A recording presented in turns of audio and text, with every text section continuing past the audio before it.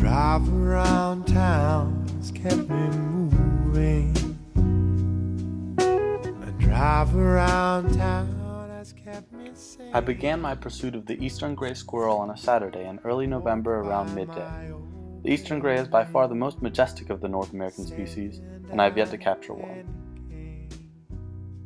I saw 2 squirrels right at the beginning of the day, quickly followed by a third. As soon as this one sensed a threat from me, he took immediately to the tree. I know that you're stuck downtown. This male looks to be about 2 years old, so he's seen winters before. Just stay for one more round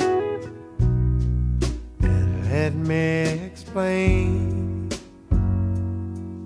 A drive around town has kept me moving.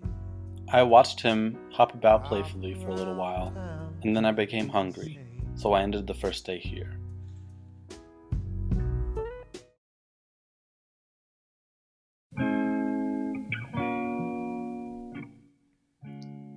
Gray squirrel nests are well-camouflaged leafy bundles, but when the trees are bare like this, it's easy for the trained eye to spot one. I began the second day by inspecting one such nest.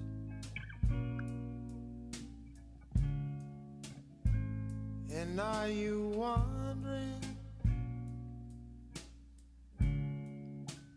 I'm wondering too. And are you dreaming?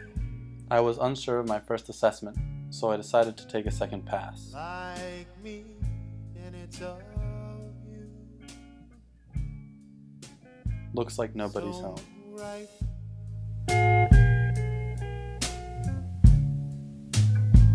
And move on. I tried a second nest. There was something special about this nest that made me want to investigate further. Love will help you hang The tree eventually proved to be an insurmountable obstacle to the investigation. on. And are you thinking? Here I found evidence of the squirrel's characteristic hoarding behavior. Unfortunately, there are no squirrel nests nearby. Gray squirrels have disdain for evergreens, unlike their northern cousins, the Canadian ducks.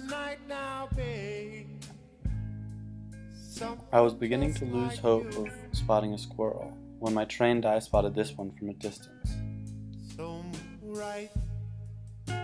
Upon closer inspection, it's a juvenile female feasting upon a discarded pumpkin. Like the squirrels from the day before, she takes to the tree as I approach. That shadow follow you, babe. Clearly agitated, here you can see her angrily flicking her tail in an attempt to dissuade me from my investigation. This angry tail-flicking behavior is characteristic of the Eastern Grays. I wanted her to calm down, so I spent some time investigating what she'd been chewing on. It's common for the Eastern Gray to eat pumpkins after the annual November 1st pumpkin smashing competition. When I trained the camera back on the squirrel, she seemed to have calmed down enough to eat.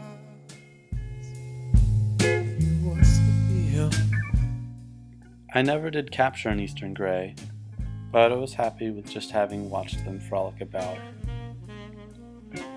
I ended the second day with the understanding that the squirrels will keep to the trees from now on, and I'll keep to the ground, them in their world, and me in mine.